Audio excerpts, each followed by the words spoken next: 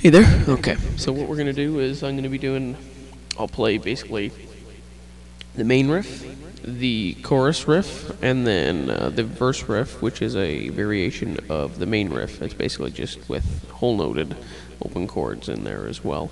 And then what I'll do is I'll also go into